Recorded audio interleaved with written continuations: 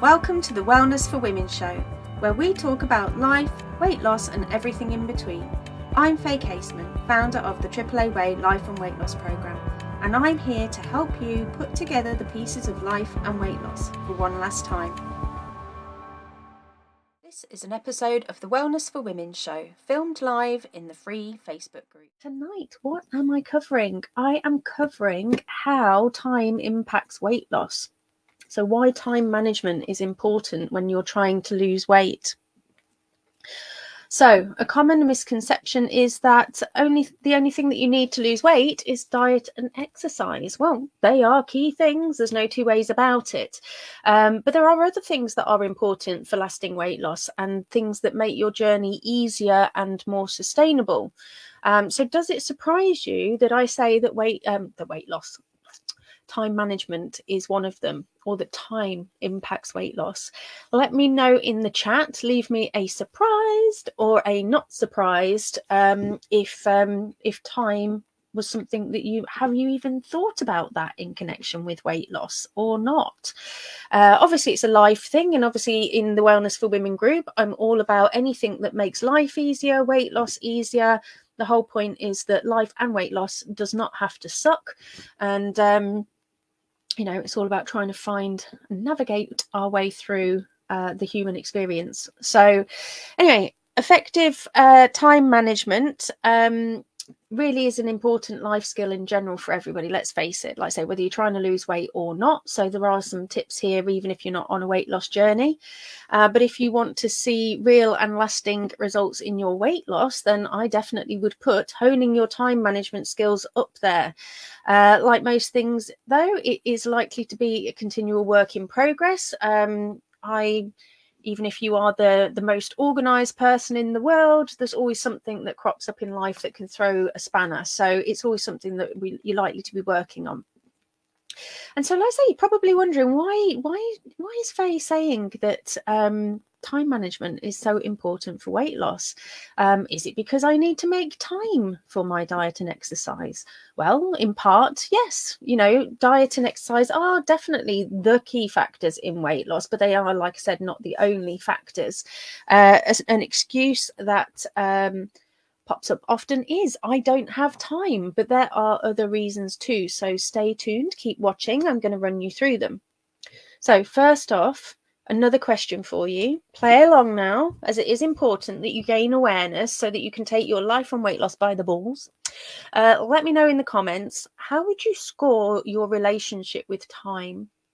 So score it 1 to 10, 1 being I never have enough time to do everything I need to, and a 10 being I always have time for everything that I need to do. So let me know, 1 to 10 in the chat. What would you score your relationship with time?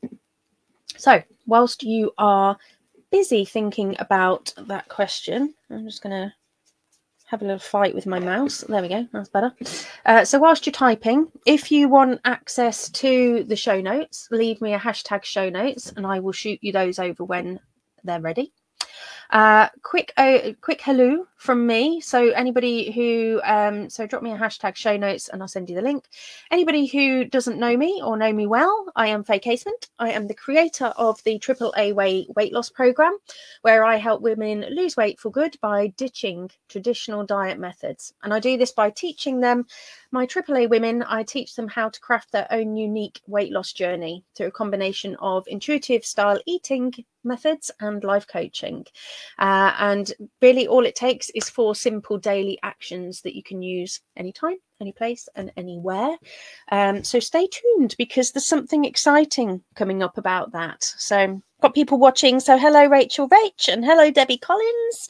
Lovely to have you here. So let's get on in. So why is time management important for weight loss? Well, the most obvious thing, as we've already touched on, is you do need to dedicate enough time to your weight loss and any movement that you want to do. But the pro move is managing your time well generally in life and other things like work and family. Good time management skills means that you're more likely to make healthier choices throughout the day, which then leads to better eating habits and more consistent exercise routines. On the other hand, we may not have the greatest relationship with time, poor time management, which can lead to stress and anxiety, which can then lead to emotional eating and possibly a more sedentary lifestyle if you find that you're struggling to look after your well-being. So really it comes down to you, and what it comes down to is you and how much you want to use your time, or how you want to use your time. And if you want to make lasting changes in your life and weight loss, then managing time could possibly be the difference between success and failure on some days. So what else do I have to tell you about time? So time is often used as an excuse for not doing a lot of things. So we all have 168 hours in a week, but it's how we choose to spend them that counts. So I quote this all the time, but where your attention goes, your energy flows. And this is the same for time. We will always make time for things that are important to us. So you might say, hold up, Faye, but I have a job, can't skip out on that. I have a family that needs me. And all these things are absolutely true, of course, but it is important to still realize and accept that they are choices. Now, there is still likely to be scope within your day as to how you do those things, and accepting the choices that we make or feel compelled to make is also part and parcel of that relationship with time and how we spend it. So, for example, when I was putting the notes together for this, my plan at the time was to be writing a webinar for another group that I'm hopefully going to participate in. But I got this idea into my head and I chose to put that to one side and write this live. Problem with that is that I now haven't still got round to doing the webinar that I was going to do. So again, you know, it's important to know where your attention directs you in that regard. So, for example, you might also, when you're trying to look after your health and well-being, you might choose to have an extra half an hour in bed instead of getting up to do some exercise. Certainly been guilty of that one. Or maybe you zone out and buffer on Facebook or TikTok for an hour. Totally done that. I am human. Oh my goodness, is there so much fun on TikTok? You know, but my brain is still very happy to complain that I don't have enough time to do what I really want to do, which is complete and utter BS when I can spend an hour on Facebook and an hour on TikTok. I could have been moving my butt. So, you know, it's being aware of the excuses that we sometimes use. Now, that's not to say that it's a bad thing. It depends how you think and feel about it, which is just about where the sort of the mindfulness comes in with time and how you relate to time and what you do. But obviously, if it's something that's not serving you and you want to work on that, then that gives you an idea as to where you need to work. So in one of my group coaching sessions in the membership recently, we did an exercise called the 168-hour week. It was really interesting because my ladies that were there could really see where their time was going. And once you've gathered that awareness, once you've really looked at that, it then helps you to step into action. We then revisited it the week after for some accountability. And so again, it's something that you can be working on and work in progress. And the exercise that I've got within the membership, for example, it can actually be run one of two ways. So you can run it that way, where you can see where your time's going, and you can run it the other way, which is that you can decide how you want to spend your time. So if you want to get started on how time impacts in your weight loss, then why not join the membership? Of course, I'm going to say that. And then you can run through that exercise too. So how else does time show up? Well, how else does it impact us, our health, our well-being, and our weight loss? So time and stress. So time is a huge stressor for a lot of people. You know, you might find that you might feel like you're running late all the time. You're frazzled. You can't meet deadlines. And if that's the case, you're likely to feel pretty stressed at times. A simple thing like misplacing your keys in the morning can lead to you feeling like your whole day's been ruined as you've ran late. Causes the stress to spike, or the stress spikes your cortisol, should I say. That can also trigger off a number of thoughts about, you know, how the day is going to be crap and all these kind of things. And you could end up being in a bad mood for the whole day. And that ultimately is going to impact how you show up for your well-being, as well as impacting in your well-being yourself, right? So, you know, if you're somebody who feels like you run out of time at the end of the day and don't have enough time for yourself once you've finished working, looking after loved ones, you know, and find that you're not making the best choices for yourselves in that moment, then if that's you, it's likely to be born out of one of two things. So one is you may not feel that you deserve to make time for yourself. You may feel guilty and selfish when you take time to work on you. But I'm here to tell you that this is not true. And also to remind you that really, in order to give to others, you have to first give to yourself. And you will show up more vibrantly. It's just like on an airplane. You're told to put on your oxygen mask first, right? And if that's you, if you find that that is you and how that shows up for you, because you certainly won't be alone. I've seen a lot of women struggling with that. Let me know, because we can work on that. We can work on that kind of thing in the membership. The other thing that could be coming up, or as well as, is that it could be the time management. So in the book The Big Leap by Gay Hendricks, if you haven't read it, it's worth a read. He talks about Einstein time and how we actually have the ability to create time. And he talks about how it can compress or expand depending on how you're showing up in the moment. So how do you do this? The first step is to be aware of what's going on and how you feel time and where you feel space disappearing for you. And then from there, once you've got the awareness, then you can start to make little action steps and shifts so that you can start to get little bits and bobs of more time in your day and life.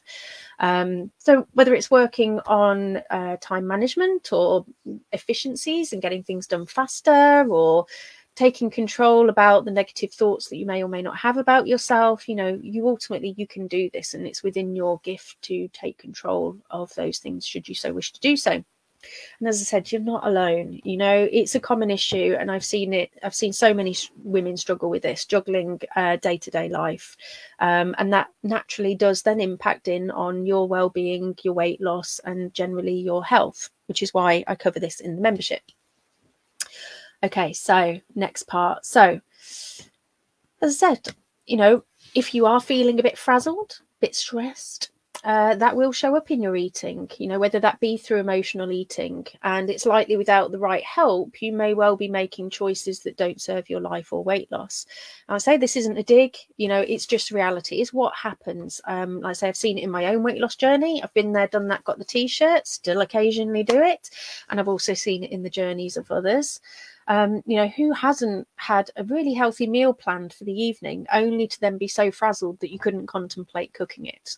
And so then maybe you've grabbed a last minute takeout, or, your friends then invited you down to the pub after the busy day, and you're like, yes, and all of the good intentions that you had, fell by the wayside. Who hasn't skipped out on their chosen exercise because they were perhaps home late and they couldn't possibly do it then because they were so tired, so stressed? And who hasn't been so busy that they forgot to eat and then perhaps had an overeat in the evening, because you deserve it, right? So why don't you, if you want to take this to the next level, why don't you do a little bit of self-coaching at home and write down the ways in which time could be impacting your weight loss? I would love to know what comes out for you.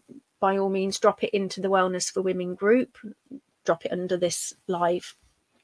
Let's look at all of these things together, right?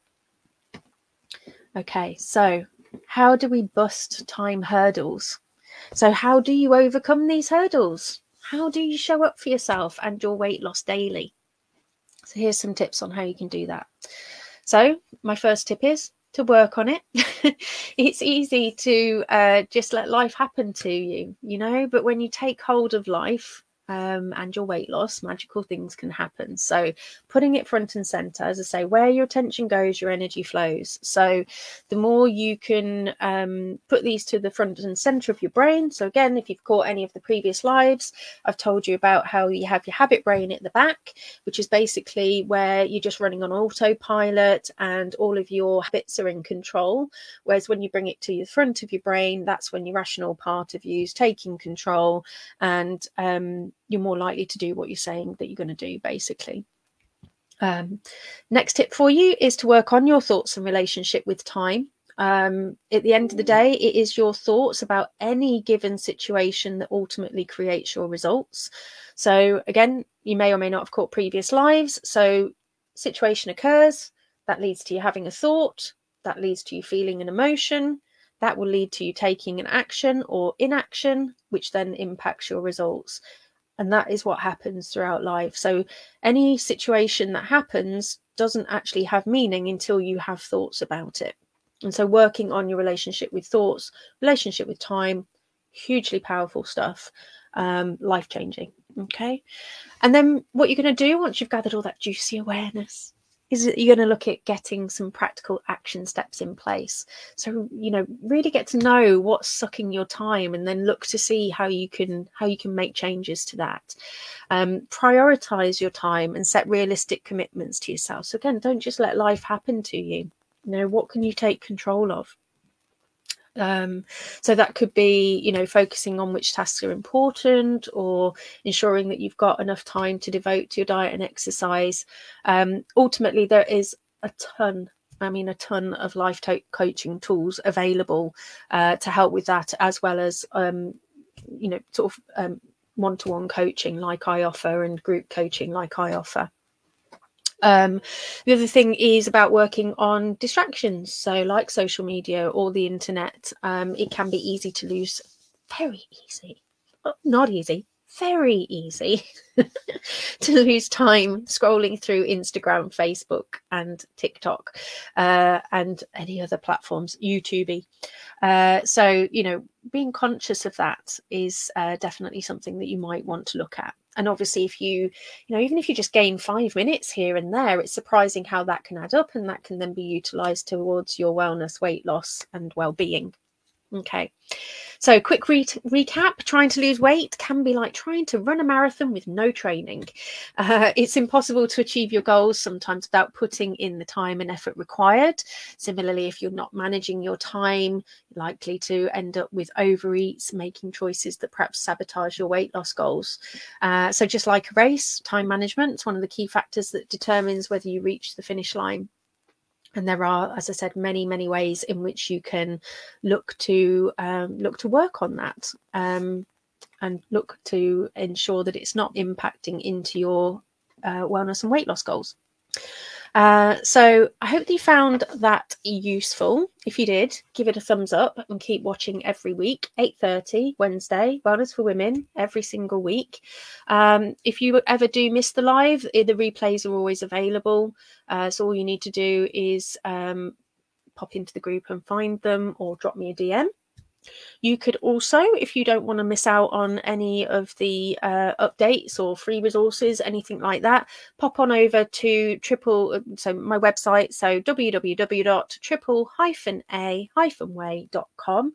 Sign up for the newsletter, or drop me a DM with your email. I'll add you into my mailing list, so I tell you when I go live. I let you know when the show notes are out, drop you the replay links, and then other resources as and when they come up.